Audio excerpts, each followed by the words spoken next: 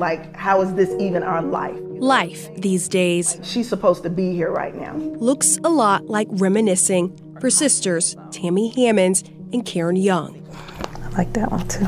In 2017, doctors first diagnosed their mom, Denise Brody, with breast cancer. She went into remission, but 2 years later, the cancer came back, this time attacking her lungs. The decline was so rapid. Are you comfortable? After years of on and off hospital extended stays and chemotherapy, the cancer had cleared. But Denise somehow was still sick.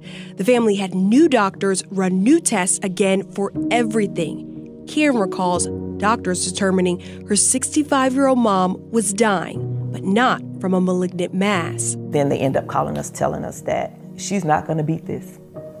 You need to take her off the ventilator, and she's not going to make it because she has HIV, she has AIDS.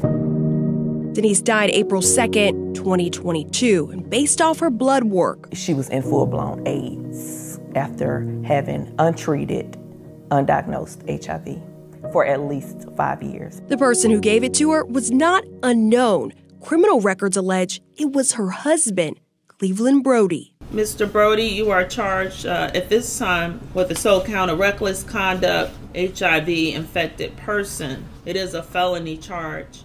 Would you like the court to read your warrant aloud? No, ma'am. The warrants read, this was no accident, instead intentional. Detectives claim medical files reveal Brody knew of his status since 2006. The charging documents cite Brody did endanger by consciously disregarding a substantial and unjustifiable risk that his act or omission of not telling his wife his status resulted in her death.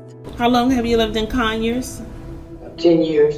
Inside the courtroom on July 11th, Denise's entire family anxiously watched the bond hearing. I am going to deny bond, finding you a risk of flight. Outside the courtroom, they breathe a somber sigh of relief for a case that only came after the family's investigation led to Rockdale County Sheriff's Office doing its own. I do not think my mother was the first. As the hearing wrapped for one charge, prosecutors filed another. New warrants detail a second victim just accused the 61-year-old of not disclosing his status and having unprotected sex with her. What's more, the sheriff's office says investigators have reason to believe there are other victims. If Brody were convicted of felony reckless conduct HIV-infected person, he would only face up to 5 years. It used to be up to 10 years, but advocacy groups like Georgia Equality fought to change the law last year with SB 164 to decriminalize and destigmatize HIV status. But the group argues this new law wasn't intended for cases like Brody's, who police say knew his status and had criminal intent. So the particular instance in which someone would be arrested and charged with HIV transmission without disclosure was very, very rare. Georgia Equality's HIV policy manager and former prosecutor Chauncey McGathery maintains most often HIV spreads because people do not know their status.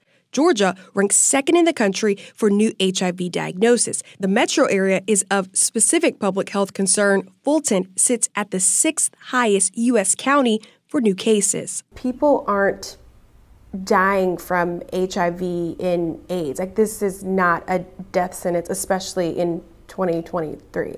Absolutely, and that's critical information. It did not have to be a death sentence for Denise either. If he had just gave her that one courtesy, just to tell her that, to test herself for it, and that could be it, and she could have gotten treatment.